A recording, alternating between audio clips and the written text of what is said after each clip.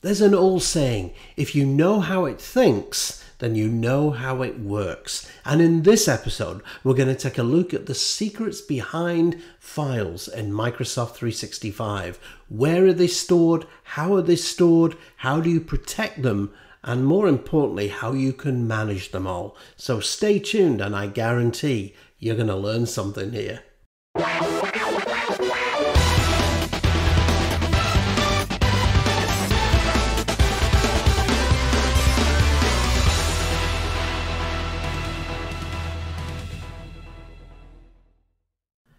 Hey everyone, welcome back to the channel. Andy Malone, Microsoft MVP, as well as a Microsoft certified trainer. So nice to see you, and if this is your first visit, then you are so welcome and fantastic to have you here. Now, if you enjoyed the session, of course, please bump the like button. It really does make a difference to my channel, and if you've not subscribed, then hit that subscribe button. I'm well on my way to 20K.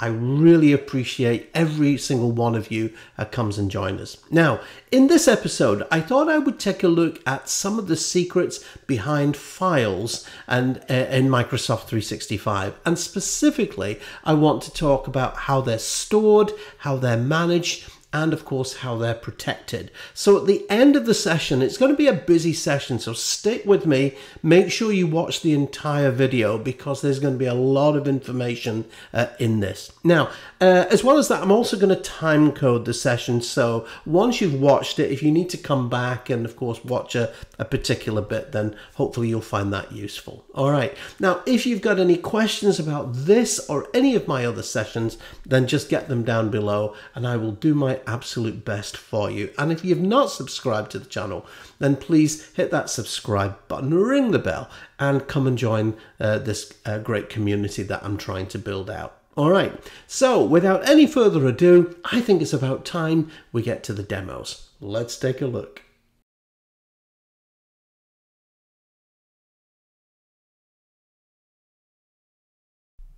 So to understand the secrets behind Microsoft 365 and to know how it thinks, you need to know, first of all, where and how your data is stored. Actually, it's stored in a place like this. This is one of the numerous Microsoft data centers around the world. And typically, these data centers are paired. So, for example, in Europe, we have Dublin and Amsterdam. And the idea is that in the European Union, your data is replicated between these two data centers. In the US, we have a number of different data centers, again, for replication within the US, in Germany, in Norway, in the UK, in China, and so on. And the idea is that for government, financial, and potentially sensitive information, where data is not permitted to go beyond the country's border, Microsoft makes sure that the data that you store in your own data center never leaves the boundary of your country. So just how does Microsoft keep your data safe? Well, for example, this is a typical data center. When you save, let's say, a document from OneDrive, it's stored on a disk in the data center. That disk is mirrored to a second disk, and the rack is also mirrored to a second rack. That is then mirrored to a sister data center. And of course, we also have scheduled backups, which occur regularly. On top of that, of course, you've also got things like recycle bins, and you can undelete your data if something goes horribly wrong. So, for example, you have the 30-day recycle bin with a secondary 63-day recycle bin for a total of 93 days. So let's have a quick look at some of the technologies that keep you safe then in Microsoft 365. One of the first things that you need to know is teams and groups. So obviously a user has all of their files. And the first thing that you need to know is where are these files stored? Technically, all of these are stored in SharePoint. SharePoint document libraries, if you're in groups and teams, and individually they go into your OneDrive for Business. Now, from a technical standpoint, OneDrive for Business is SharePoint. It's the same technology. But either way, your data is going to be stored either in a database or files on a hard drive in the data center. Now, if they're stored as files in a data center, of course, they're at rest, they're also encrypted. Now, I did mention recycle bins, so of course, we know that every user has access to the recycle bin. But one thing that you might not know, so for example, I'm going to scroll down here and I'm going to come into a typical Microsoft team. This is, of course, also a Microsoft 365 group. Now, if you've not seen my video on teams and groups, then please go ahead and check that out. So I'm going to open up this particular website. I just want to show you. So typically, we all know that anything that's deleted goes into a recycle bin. All right. And it will typically go into the recycle bin for 30 days. Okay, and that's how it thinks. Now, in addition to that, if I just go in here to the recycle bin, I don't have anything at the moment, but look at this. Can't find what you're looking for, check out the second stage recycle bin. Now, the second stage recycle bin holds your data for a further 63 days. So, how long does Microsoft 365 keep your data for? 93 days. Now, of course, anything beyond those 93 days, you're going to need to think about archiving. And of course, archiving, we look at that in Microsoft Purview or the new Compliance Center. I'm going to cover that momentarily. Now, just before I go there, I want to show you just a couple of other little secrets in SharePoint. We used to have a OneDrive admin center that doesn't exist anymore. And those settings are in the settings menu in the SharePoint admin center. And if I go into here, you'll see that we've got something that says storage limits. And as you know, by default, every customer gets a terabyte of storage in 365. But what you might not know is actually you get a lot more than that. So by default, it's 1024, but you can increase this to 5096. In other words, 5 gigabytes of data, or 5 terabytes rather, okay? And you can see here that it just says, yes, you can increase it up to this amount. Actually, what they don't tell you is that there is a secret extension on this. So you could actually, and it goes up in specific increments, it goes up to the likes of 10 terabytes and potentially 25 terabytes. And you can also do something similar in Microsoft SharePoint as well. And that's what we call an undocumented feature.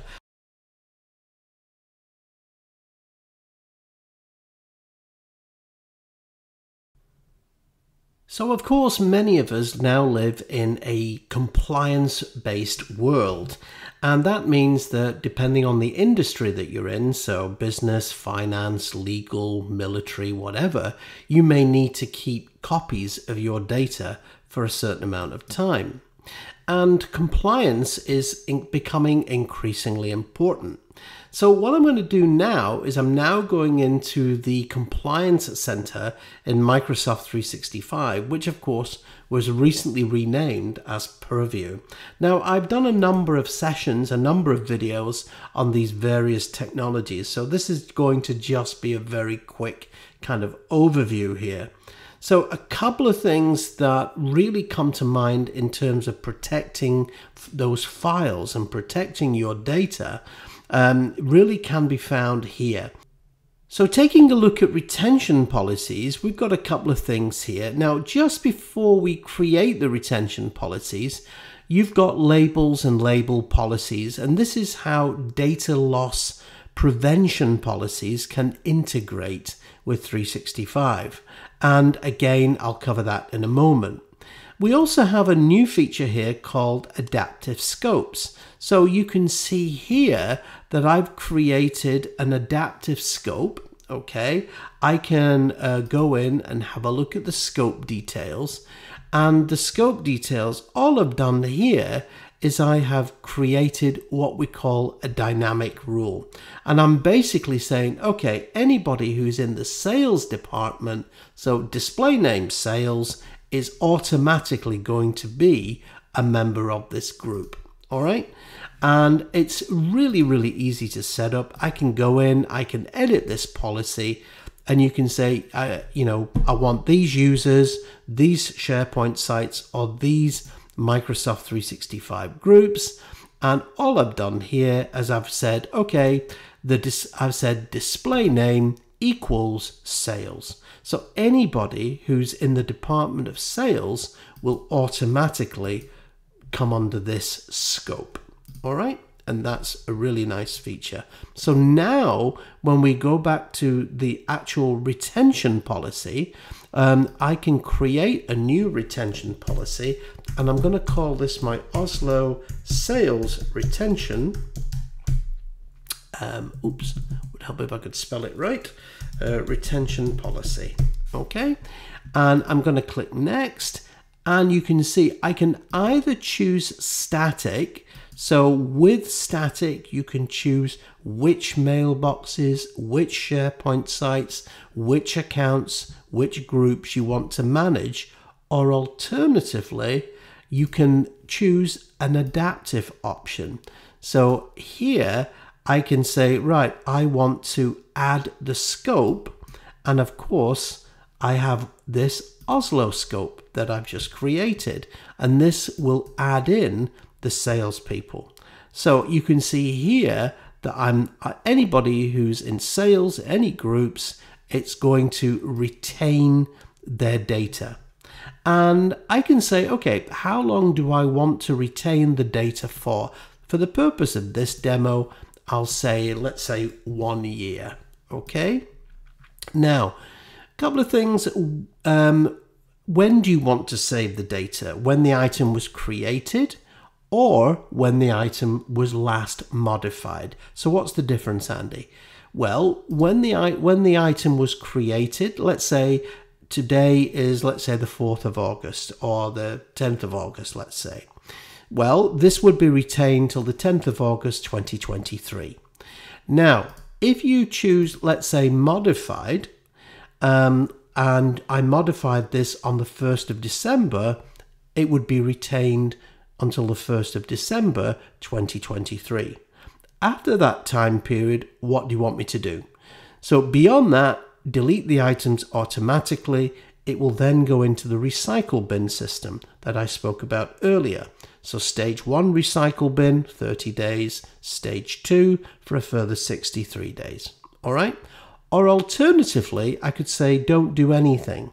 Now, what that means is within this period, within the retention period, if a user tried to delete something, it would not be emptied from the recycle bin.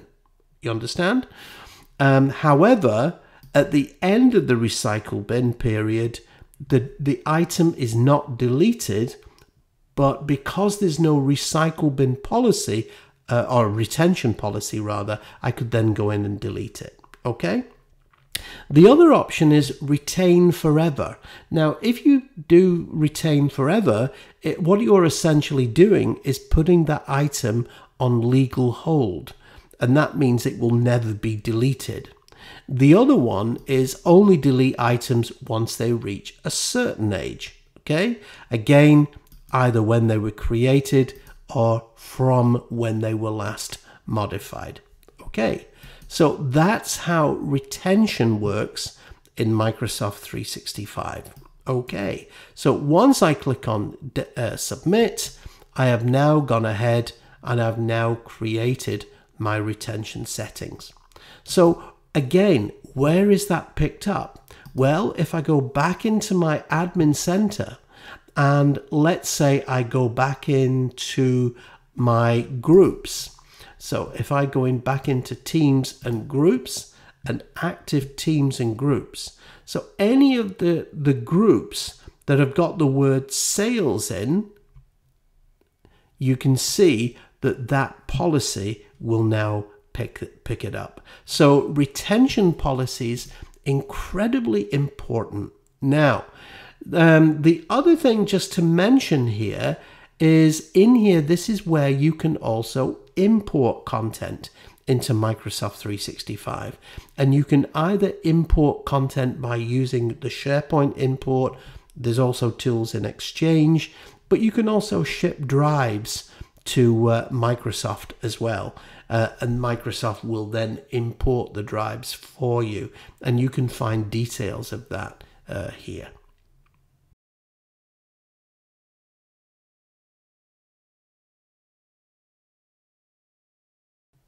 So the big question that I always get asked is, how can I protect my stuff from prying eyes?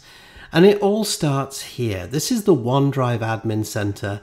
Now, the one thing that you need to understand is whether it's OneDrive Admin Center, whether it's a SharePoint document library, it's all SharePoint. So technically, it's the same technology. They're just stored in different places and in different ways, but the technology is the same.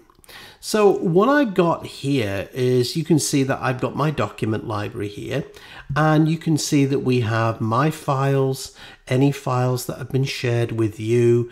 You've also got that recycle bin that I mentioned earlier, and you can see that I've got quick access to various groups and teams that I've got access to. You can also download the OneDrive app here, specific to your operating system, of course. So what I've gone and done is I've created a folder. I've got a folder here called Demo, and within the folder I've just popped in a couple of documents here. All right, now a couple of things. First of all, let me just go back to the demo. So of course, sharing that demo is pretty simple. I can just go in here. I can type in a group, so I've got a user called Alan. I'm going to bring in Alan. I might bring in Adele, and I might bring in Bianca.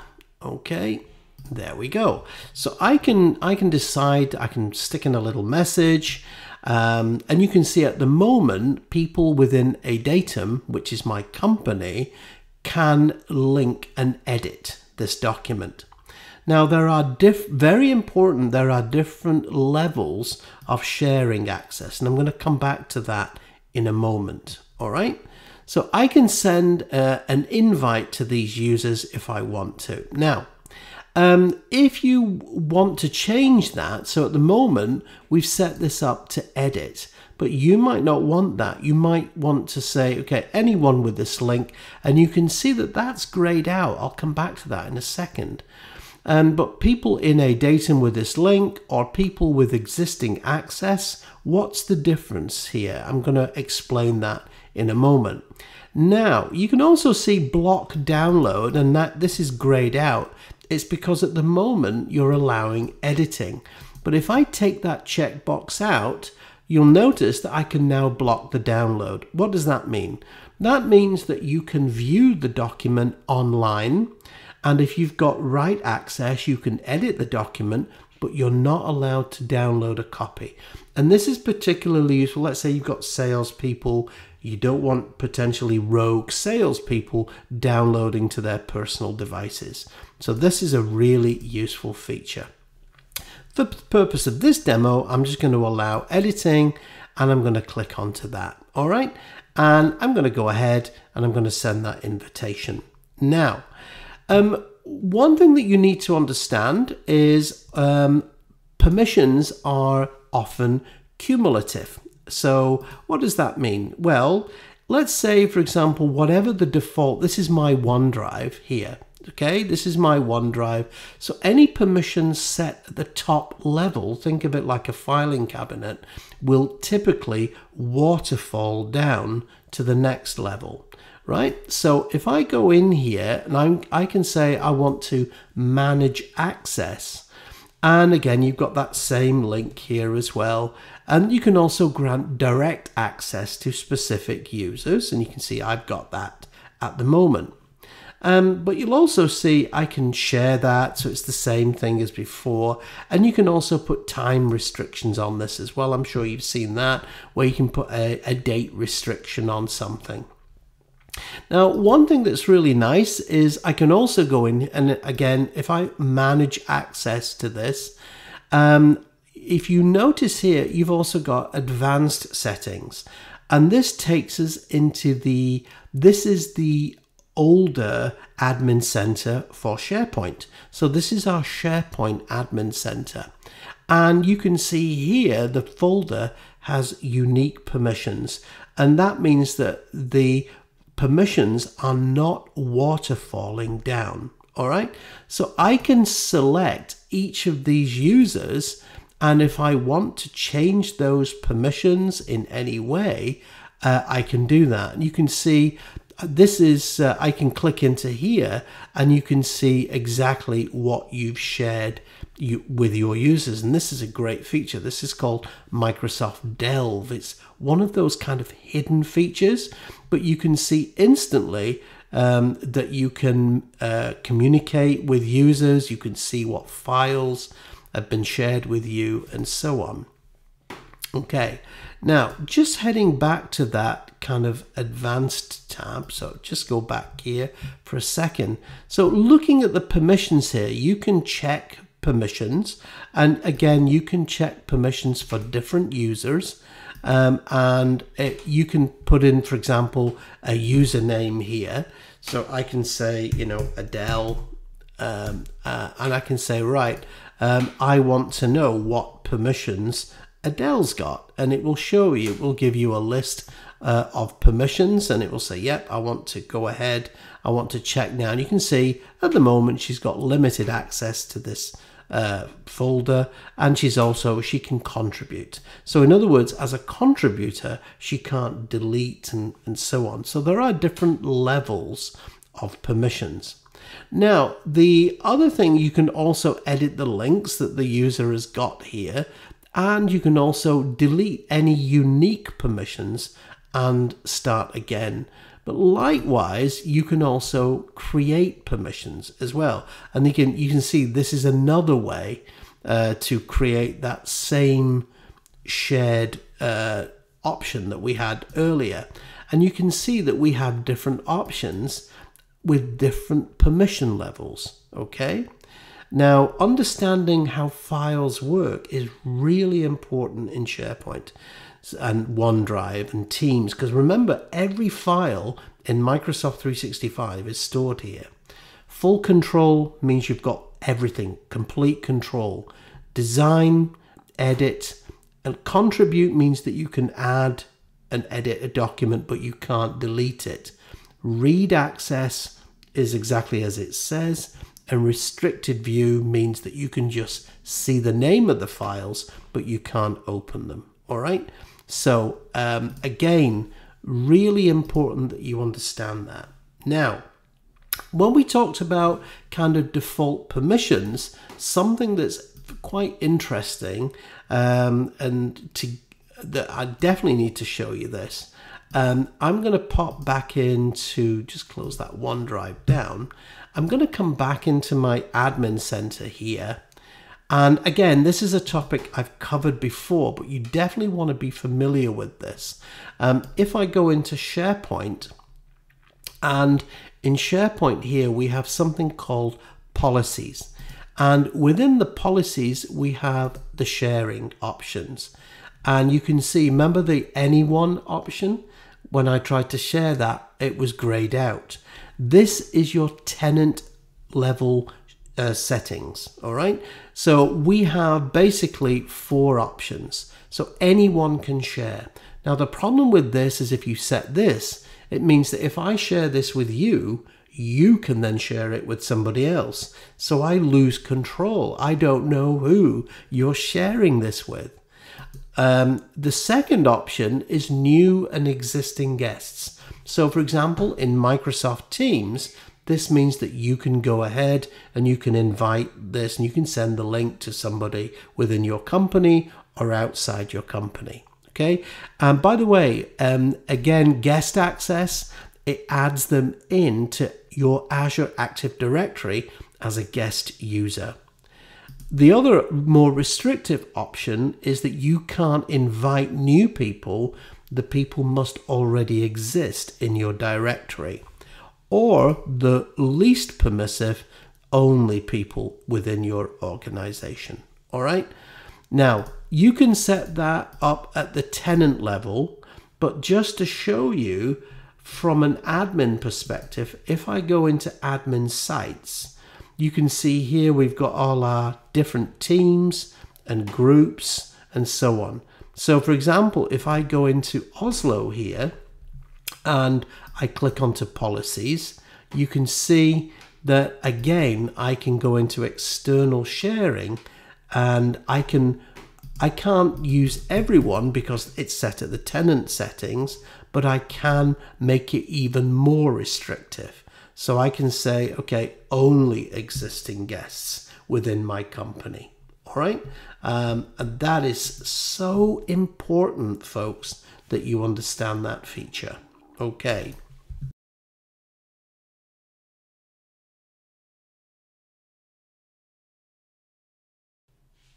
So for my next topic, one topic is really super important for protecting content. And this is data loss prevention policies. I like to refer to it as data leakage prevention. Now, I have done dedicated sessions on this topic before, and if you want to take a look at those, and please do so. Okay, so it all starts here, and I'm going to go ahead, I'm going to create a policy.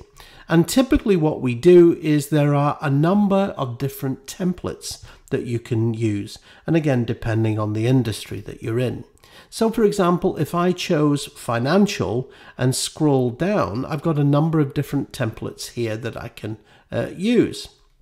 And let's say, for example, I'm a bank or a financial organization. You can see here that it's saying, okay, do you want to protect credit card information, debit card numbers, and so on? It might be medical records. It might be social security information. So I'm going to say, yep, I want to protect this. And what this does is it prevents the data from leaking outside your organization. All right.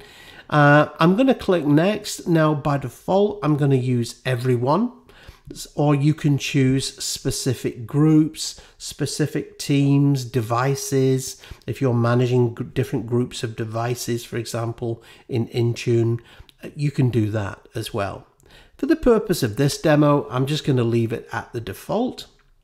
And I'm going to go ahead and click on next. Now, one thing that you can do is, of course, you can just accept this, but you can also customize it as well. So, for example, if you want to add additional features, you can do that too. Now, I'm going to go ahead, I'm going to click on next, and you can see it says, okay, when the content matches the condition, you might want to send a tooltip. So a little pop-up tooltip that appears at the top of the message, or you might want to customize an email. So you can customize, you might want to say to a salesperson, hey, you've put a credit card in the email. Are you really sure you want to send that? So again, I can say, you can send incident reports to various people. You can customize the email. So I can put in the notify the user who shared it, but also notify these other people as well. So for example, the owner of the content and so on. All right. Now, you'll notice here it says show a policy tip. Now, you've got two things that you can do, or it works in two ways. One, if you don't do a policy tip, basically what you're saying is, I'm sorry, you're trying to send a credit card information. This is just not allowed. Boom. It's not permitted. All right. Alternatively, if you decide to say, yeah, I'm going to show a policy tip, and again, you can customize this. So I can type in warning. I can say you are sending sensitive data. Yes, you might say that, and it will then notify the user. Okay. Okay, and again, you can do the same with policy tips. So if they do try and send an email that's got this text, or if it's contained within a spreadsheet or a Word document, they will be told. Okay. Now, as I mentioned, you've also got incident reports that you can do. And you can also then say, this is important here, see? So if it detects that this sensitive information, what do you want me to do? I want to either restrict access or encrypt the content. Okay, so again, really important. And you can say, yep, I want to block people outside my organization. And then you've got some options. Remember what I just said. Now, if you've got a tooltip, it says override here. And so if I try and send a credit card information in an email, if that's disabled, that basically means, I'm sorry, you can't send that out. But if you click this, a salesperson might come in and say, yeah, you need to put in a reason why you're sending it out. And this is then audited. So this allows the user to override the setting. All right. Now, just before I go very quickly, you've also got some endpoint settings here. Endpoints, of course, are your devices. So, for example, you might want to put in some file exclusions. So, yes, you can share files, but not from this location, not on this particular device, not using this particular application, and so on. So definitely take a look at this area here for data loss prevention policies.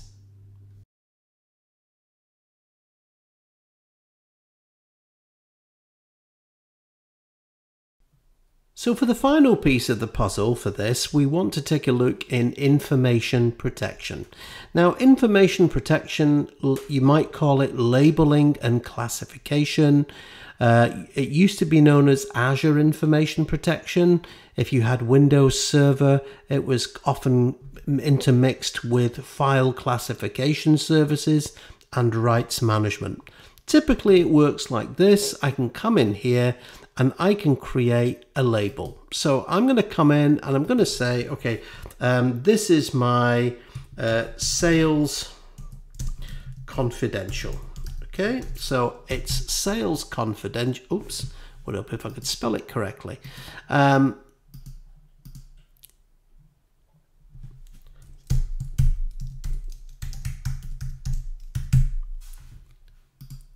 Okay, so this is my sales confidential. I'm just going to copy that and I'm going to paste that into the other fields here.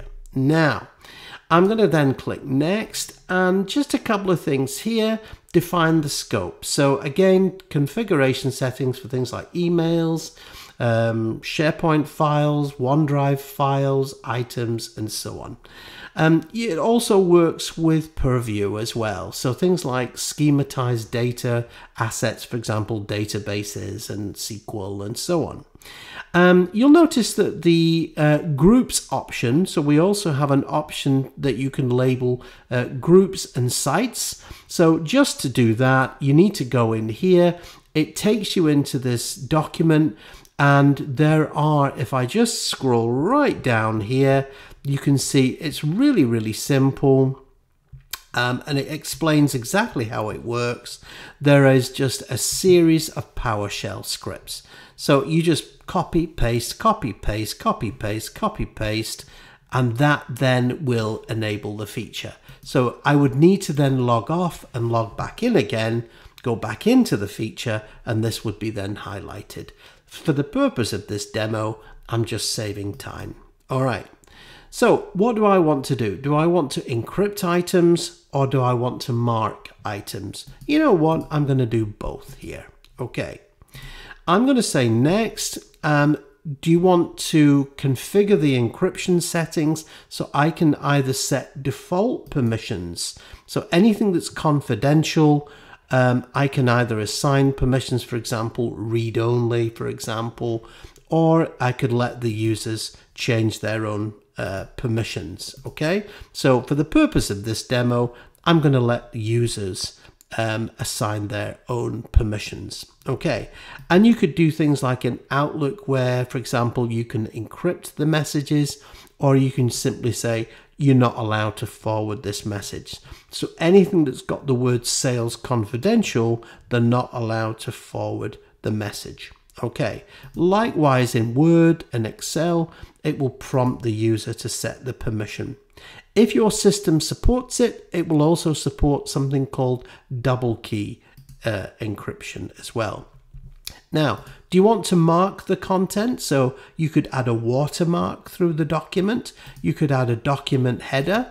And again, I can come in here and I can say, yep, this is sales confidential. It's size 12, and I'm going to put this in red in the center of the screen.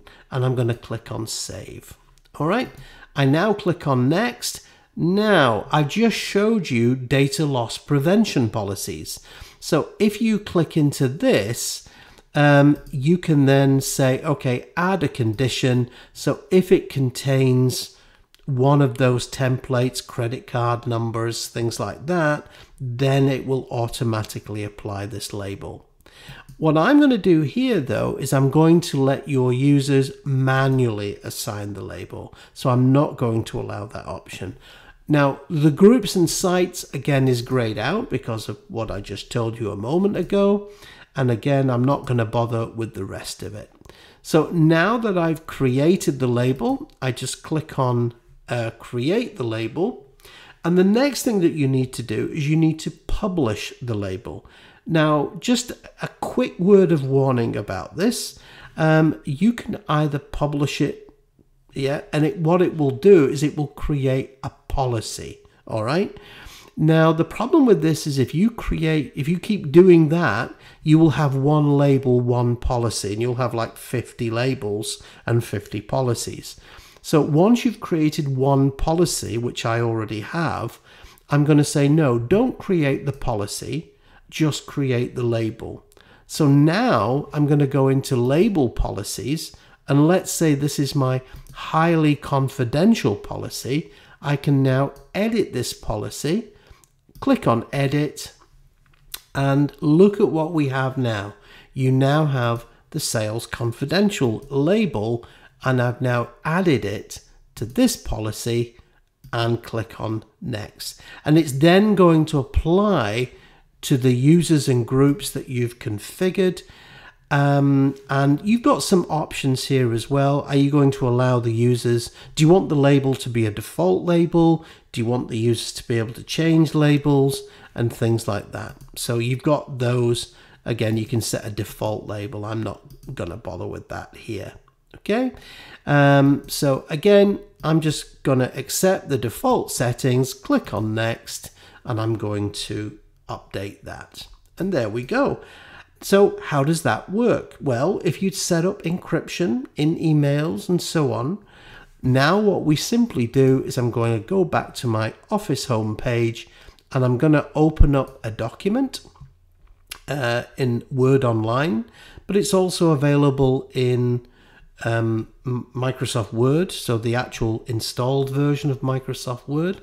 And here it is. So here is what we see. We see the sensitivity category here. And what we can do is I can click onto the drop down arrow, and here's my labels. Now, you're probably thinking, Andy, why is that label not appeared yet? It can take a little bit of time just to come through. But in time, and if I have the right permissions, those labels will then appear. So I can now assign a label to this document. So this document has now been labeled. Okay? And that, ladies and gentlemen, is how you do information protection in Microsoft 365. So there you have it, the file secrets that lie within Microsoft 365. We spoke about where they're stored and how they're stored. We spoke about managing them, sharing them, and we also spoke about security and compliance. Hopefully that gave you an insight into everything and how it worked. Now, as I mentioned, some of the topics I've covered more in depth in other videos on my channel, so please feel free to go and explore them and check them out. All right. Now, if you've enjoyed the session, bump that like button. It really does make a difference, folks. And if you've not subscribed, come on, help me get to that 20k. Bump that subscribe button, ring the bell, and you won't miss out on future tutorials. And of course, I love your comments, your questions, and your feedback. So please just get them down below and come and join our great community. All right, that's it for this week. Thank you so much. And you stay safe, and I'll see you soon. All right, take care. Bye-bye.